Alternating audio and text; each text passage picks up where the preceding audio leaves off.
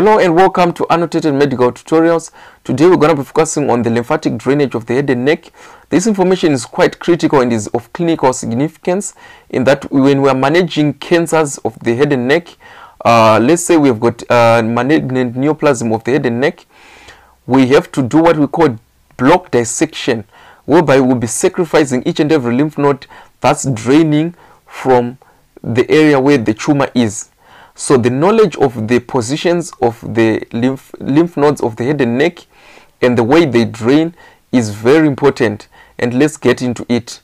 So I will start off by drawing the head and neck, then I'll place each and every lymph node where they are supposed to be. Unfortunately, I'm going to be placing only the main important ones, and then we'll discuss how they drain.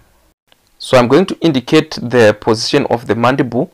I'll start off with the condylar process, then go down the ramus, then the body, and then to the alveolar process, and then I'll skip the coronoid process and go back to the condyloid process.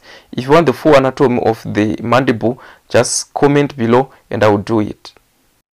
So the first group of lymph nodes are actually here, and simply because they are found before the ear, we call them pre-auricular lymph nodes. And the second group of lymph nodes are found here at the area of the parotid gland, and we call them the superficial parotid lymph nodes. Let's move on to the third group of lymph nodes. It is found here at the area of the mastoid bone, and we call them the mastoid lymph nodes. Another group of lymph nodes is located here, and we call them the occipital group of lymph nodes.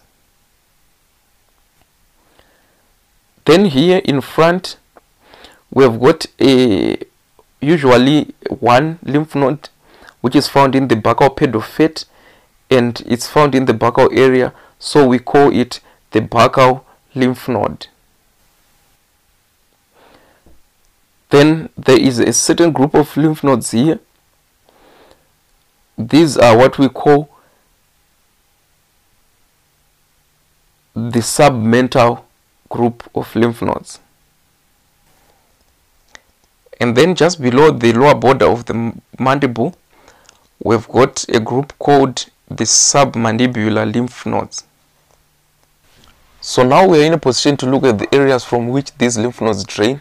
So from the area of the scalp to the temporal region, extending from the outer canthus of the ear to part of the external ear, it is drained by the pre-auricular and the superficial parotid lymph nodes. Now the external ear and this part of the scalp is drained by the mastoid group of lymph nodes. On the posterior aspect, that leaves the occipital region being drained by the occipital group of lymph nodes. Now from the frontal region down to the zygomatic to the buccal, the lymph drain to the buccal lymph node, which is found in the buccal pad of fat, and that will drain again to the lymph nodes, which I'm going to indicate in a bit. So I want to indicate the position of the tongue here, and then the tip of the tongue and the lower lip, all those areas drain to the submental group of lymph nodes. And then from there, the buccal node and the submental nodes all drain into the submandibular group of lymph nodes in this manner.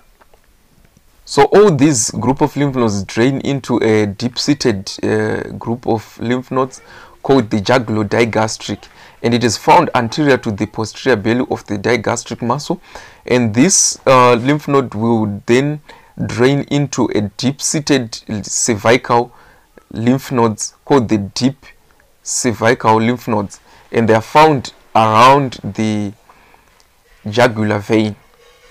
So they are very deep to the extent that unexperienced people or people without proper medical training are unable to palpate them when they are swollen, and this often leads to misdiagnosis. So here on the neck, I want to emphasize something. We've got the superficial cervical starting from the anterior then to the posterior. All these will be draining into the deep cervical. So the deep cervical lymph nodes will then drain down, and I'm going to show you where they will go inside the chest. Right, so inside the chest, I want you to take note of something. On the right hand side, we have got the deep cervical lymph nodes draining into the right lymphatic duct. The lymphatic duct will then empty into the blood at the junction of the right internal jugular vein and the right subclavian vein. And then on the left side, we have got the deep cervical lymph node draining into the thoracic duct, which will then empty into the junction of the left subclavian vein and the left internal jugular vein. So all the lymph will end up emptying into the blood, and it will enter into the vena cava. And that's it, guys, for the lymphatic drainage of the head and neck. If you find this video helpful, please subscribe to this channel and click the notifications button so that we can be notified when we upload a new video. And don't forget to like the Facebook page, Annotated Medical Tutorials. Thank you for watching.